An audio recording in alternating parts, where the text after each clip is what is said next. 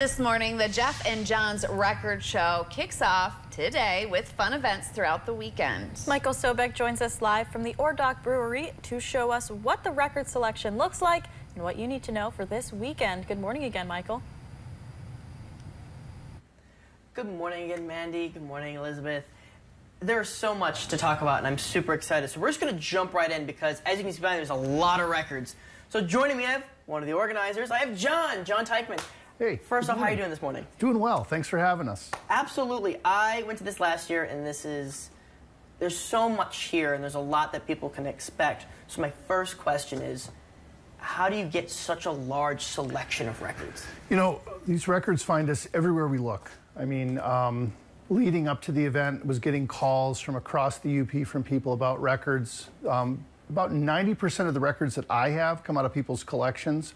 We have a lot of new ones as well. And all of your favorite artists, for the people that are watching and listening out there, they have a record release. And so it's really about curating and organizing and alphabetizing to display them all here. We're probably clocking in at just over 10,000 records, give or take. Wow. And because we have 4 days, people can come and count them if they want.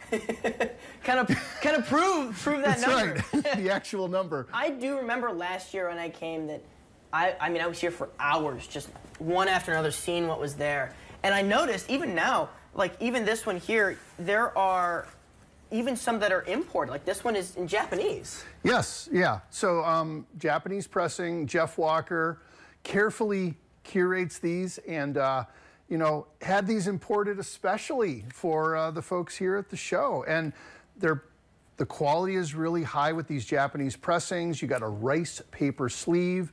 You also have this band of, we'll find one later, but there's a special Japanese packaging that is different than American releases as well. Interesting. I didn't know that. So there's, and like, this is just kind of scratching the surface. I know that, you like that one?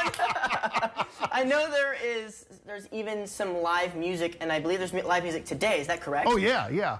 We've got 3 great local bands, local indie artists doing original music. Liquid Mike, they have a record release. The God Ears, they have an EP that they're releasing, and a 3rd band called Annecy Star.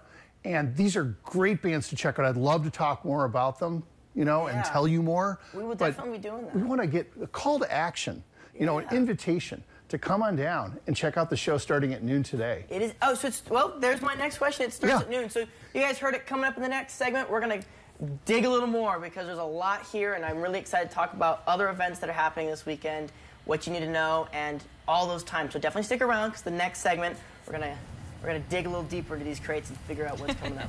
It's back to you, ladies. All right, looking forward to seeing what you can find. Thank you so much, Michael. All right, Jennifer, we are heading into a holiday weekend. A lot of families are on spring break, enjoying maybe some sunshine. We've been dealing with this flippity-floppity. Hippity-hoppity, flippity-floppity. Yeah. Appropriate terminology, but I mean, that feels like kind of what we're in. Up and